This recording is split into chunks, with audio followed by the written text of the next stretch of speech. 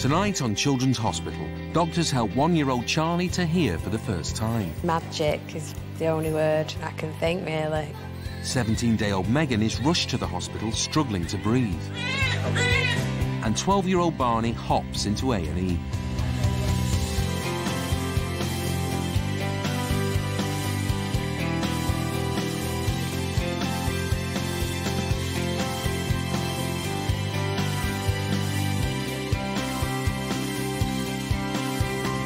The Royal Manchester Children's Hospital is now the biggest and most up-to-date hospital for children in the UK.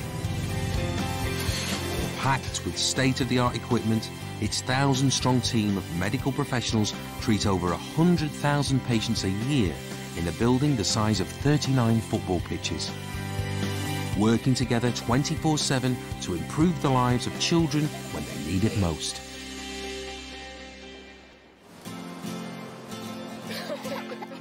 One-year-old Charlie looks like any other toddler, but he's not. Charlie can't hear. It's basically living in a world of silence, no access to sound. He's almost in his own bubble at the moment. There's no shouting him. Come here, Charlie. And because Charlie can't hear, he's not learning to speak. He doesn't have any language. He would be cooing and, you know, babbling by now, and he's got none of that at all. This is not the first time Emma's had a child who can't hear her. Like Charlie, her daughter Daisy carries a gene that means she was born deaf. I didn't begin to imagine what it was, because I didn't even know what deaf meant then. You know, it was just somebody else, other people were deaf. It was just such a shock. It was almost like she died. But 5 years ago, Daisy had groundbreaking surgery. She was given an artificial hearing device with an implant inside her head, allowing her to hear in one ear. What's good about having a cochlear implant? You can hear properly. Yeah, and you can play out on the street, can't you? Because you can hear the cars on the road. Yeah. And that you can chat. Yeah, it is. Who's your favourite person to have conversations with? You. I call Daisy bionic because it is like, you know, it's like something out of the Bionic Man. You know, you have this implant and they go from nothing to everything. Now Charlie will have the same operation to restore the hearing in both of his ears. It's immeasurable what it'll mean to me. It's just, you know, my son will be able to hear, won't he, you know, and he'll be able to function like Daisy does, really. The hospital's speech therapist, Lise Henderson, has been working with deaf children for 15 years. Charlie can't hear because the cochlea, which is his hearing organ, doesn't function in the way that it does for you and I.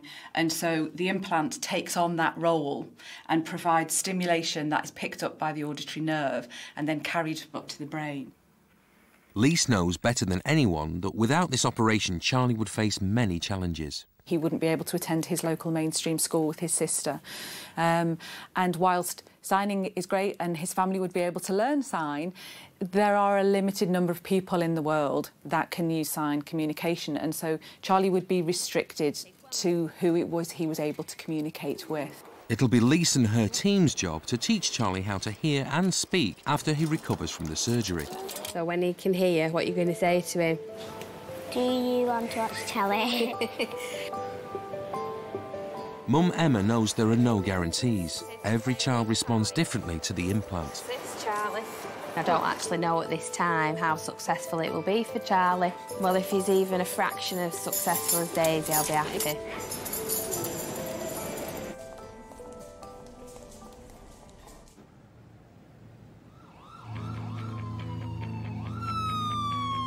The hospital's accident and emergency department sees around 50 children a week with breathing problems.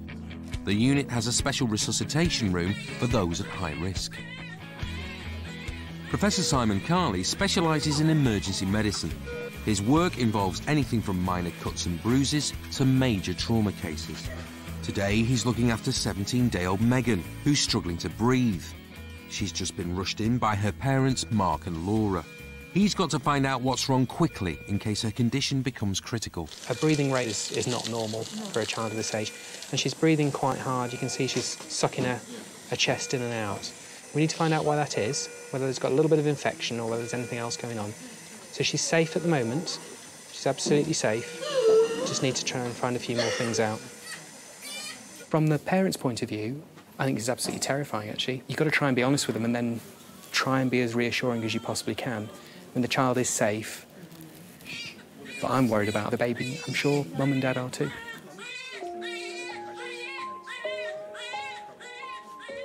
Megan's breathing is monitored while staff run through a battery of tests. First, they need to check for infection. Picking up an infection in a child of this age, they don't have a great deal of reserve, and that can get on top of them quite quick. It's the first set of results back. Kidneys are working OK. Haemoglobin's OK, so they're not anemic or anything like that. So that's not too bad, actually. It's really reassuring. Next, Professor Carley wants to see if Megan's heart has an abnormality. It's a funny age, 17 days. It's an age where we often pick up cardiac problems, and that's a bit of an anxiety for us at the moment.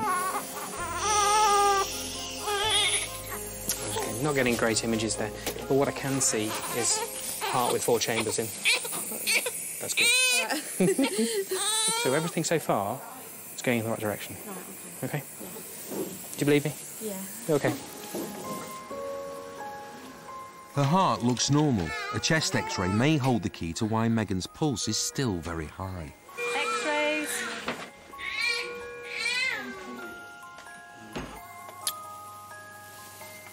Right. Okay. That's interesting. Just this here. There's a definite difference in the lung field from down here to up here. After 60 minutes of intense investigation, Professor Carley has discovered why Megan's heart is beating so fast. I had a look at the chest X-ray. Yeah. There's an area where the lung has just collapsed down a bit. Yeah. Now, that's not that uncommon. It sounds terrible, but it's not that uncommon in children. And it's either because there's a bit of infection there, or maybe just breathed a bit of milk in, and that's caused that area to collapse down. Again, not a major problem, so with a bit of antibiotics or a bit of physiotherapy to jiggle her about a bit and just free things up, she should do fine. That is absolutely fantastic. OK. I'll see you later. Thanks for that. I'm absolutely sweating. Megan will have to stay in the hospital until her heart rate comes down, but a course of antibiotics should cure her. Panic over.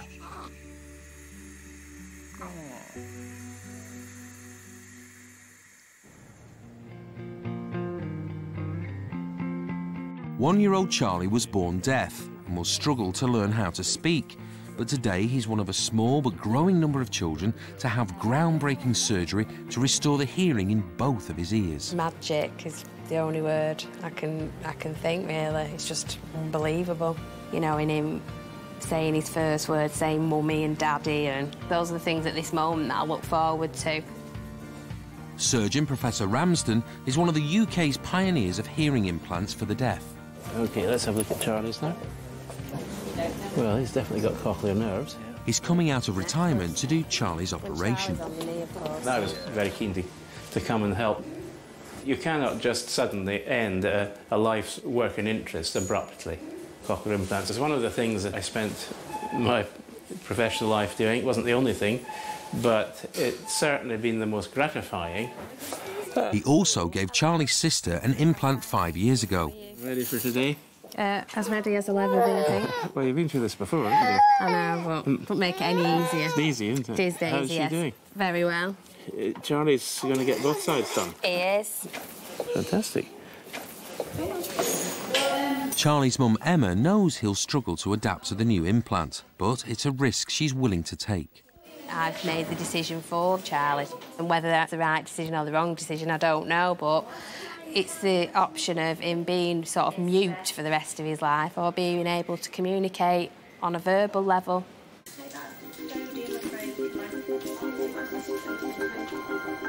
Professor Ramsden will need to restore Charlie's non-functioning inner ear, the cochlea. First, he drills through Charlie's skull and makes room for an implant the size of a £2 coin. Let's have the implant, thanks. This is the radio frequency receiver coil that picks up the messages that come through the skin. Now comes the critical bit. The professor must have the steadiest of hands to insert an electrode into Charlie's tiny hearing organ, the cochlea. So just lead this down gently. Just give me the claw, please. Okay, let's try again. The implant is now sitting nicely round inside the cochlea. Ah, wonderful. It's one of the most life-changing operations you could imagine. Here's a child with no hearing, whatever. Previously, that child would have been condemned to a life of signing, special schools, and now we can restore that sense, and the vast majority of these children will be given really a virtually normal life. It takes Professor Ramsden just 3 hours to give Charlie 2 implants, one in each ear. Hello. Hello. No problems whatsoever. Good. You'll have a big bandage on his head. Yes. Which we'll keep on overnight, and then you can get away. You don't think there'll be any problems? I don't. No, I really don't. Just went in fine. Quite straightforward. Both sides fine. Good. All children are different, aren't they? So I'm trying not to, in my own mind, big it up too much. In 4 weeks, Charlie's new ears will be switched on, but how will he react to sound for the first time?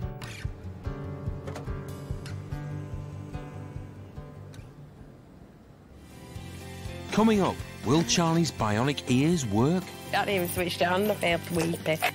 And tiny toe trouble for 3-year-old Ruby.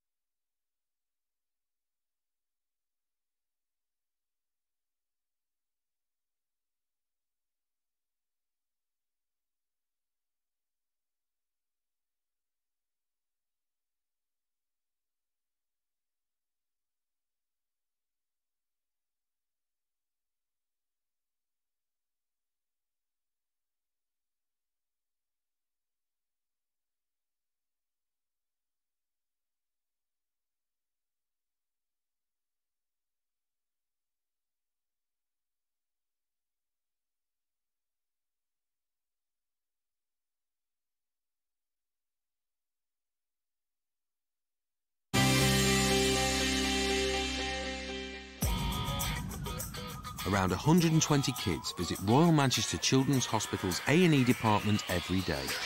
Most of them walking. But not 12-year-old Barney Morehouse. He's been hopping about for the last 4 days. Now he's finally managed to pogo into A&E with the support of his long-suffering stepmom. I was playing football in the back garden and it was quite wet, so I slipped and my foot stayed on the ground but my leg went back. You know, he's forever got injuries for this and that, and he plays rugby, plays football, so... It's hurt before like this, but not as bad, and it's normally gone the next day, so I thought I'd be OK this time as well. X-ray sign on the wall? Yeah. He can't put any weight on his foot, so it's down to senior radiographer Julie Poxton to find out if it's broken. Can you point your toes up to the ceiling? That's sore? Yeah. It's OK, pal. I know it hurts. Can't tell. Try to have a look at the screen, but due to my lack of medical training, I have no idea whether you're broken or... Always the sportsman, a little flutter helps pass the time. Fiver says it is. Says it's what, broken? Yeah. Go on then, I say it's not. OK. Just in that room, Barney. Marbles popping there. Dr. Ed Tang is training to be an A&E consultant. He's worked in the department for 6 months and has seen plenty of football injuries during his time there. This is a picture of your ankle. Now this is a side view, as if we're looking from the side of your foot itself. Now as it comes around here, there's a hint of a very small fracture. It's actually quite subtle. Really tiny. It's like you can see it just juts out a little. Now, because it's a very, very small fracture itself, all that will happen is that the healing process will have started already. How long do you think it'll take to heal itself? Fractures we tend to say sort of heal in sort of 5-6 weeks, but this will probably heal up a bit quicker than that. You're a fiver richer. Yeah. Well, kind of. Because it's not broke, it's not soft. I don't know, really. Might call it evens. All right. Let me get a nurse and we'll get, you sorted. That was better than expected. I won't be out for that long and got to tell my mates I've broken a bone. With a break this small, all Barney needs is ankle support and crutches before he hops home for a rest. You put your bad foot down a little bit. That's it. That's great. OK, thank you. That's ever so much. Yes.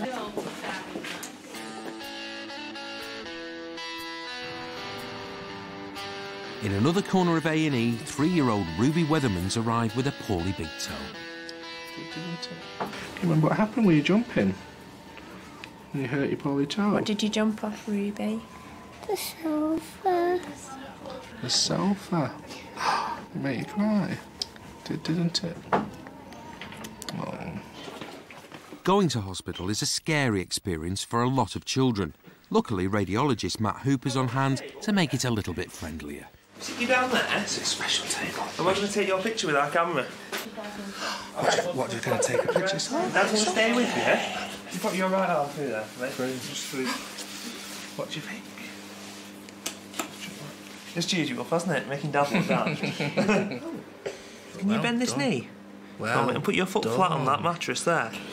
Really still now, Ruby. They need to see if she's got a break or just a nasty bruise. Right then, we're all finished. Thank you very much. Cheers. So this is your poorly foot. Professor Simon Carley knows that being a good children's doctor is not just about medicine.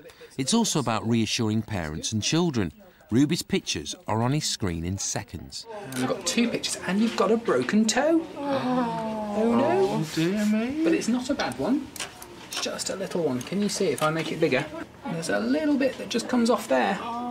It looks a bit red and sore, doesn't it? We're going to make it all better, aren't we? It's okay. So it's a proper children's little break. It's more of a bend than a break, really. And that's absolutely classic for children's breaks. Right. When you get old and crumbly like me, you break. And when you're little and bendy, so you've got a little bend on there. And that means it's going to heal really nicely. No problems at all. Okay. Long term, it's going to be absolutely beautiful. So it's paracetamol, chocolate, and lots of love and attention. Well done. Shall we fine? Is that okay? Well done. All we're going to do is wrap some special plaster around your toe. All Ruby needs now is a bandage on her foot, more cuddles from Mum and Dad, and a little bit more distraction. She's really brave. You're really brave. Uh-oh. No. Not very good. Do you think I'm using the wrong end? Oh, no, we've got one there. Almost a bubble. That's made better. How's that? Well done, you. See how she goes. If you've got any worries at all, you just bring her back and see us. You know, we never close. You've been a good girl, haven't you? Thank you very much. Thank you. See you.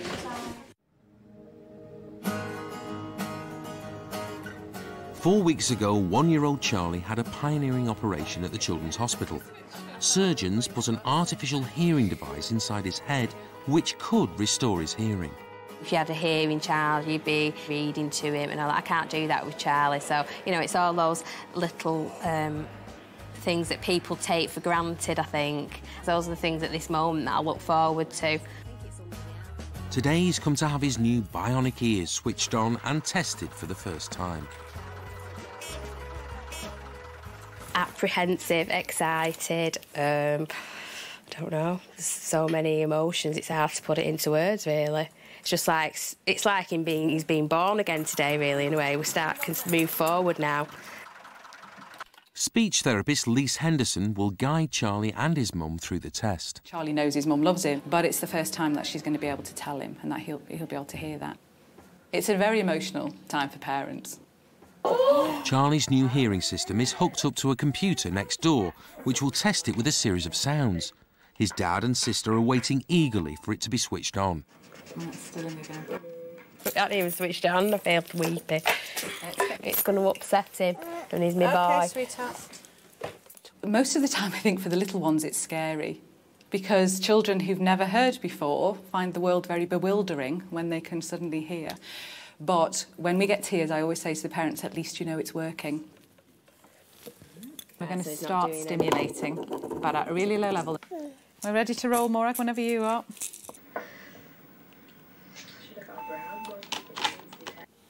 It's beeping now.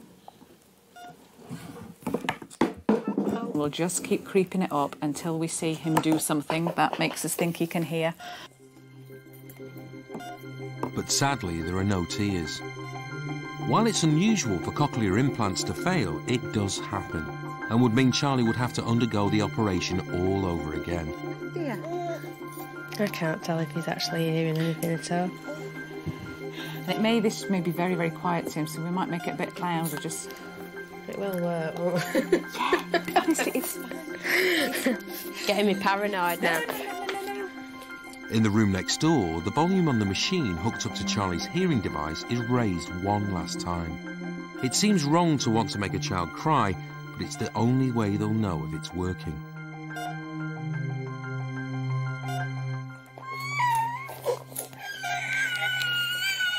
At last, Charlie gives a sign. Right down. He's hearing sound for the first time. What is it? Oh, look, what's this there? Oh, yes, please, yeah. It's always an anxiety that the implant is going to work, that your baby's going to hear. She's not alone when people worry that. But it's great that we got the responses. I felt really apprehensive because I thought, oh, my God, is it not working after all this? I mean, it's silly, really, because I've been through it all before with Daisy, but then I felt upset because you could see him getting, building up. It was like, what's that noise? And it's still there and it's not going away. What is it? But, I mean, it's good that it's working. It's a positive move forward now. See that? Yeah, it's not round there, it's me. No, yeah, he's definitely looking. You listen with your brain, not with your ears, and it's just that Charlie's ears weren't working. So already his brain is starting to work out that there is a signal, which is great.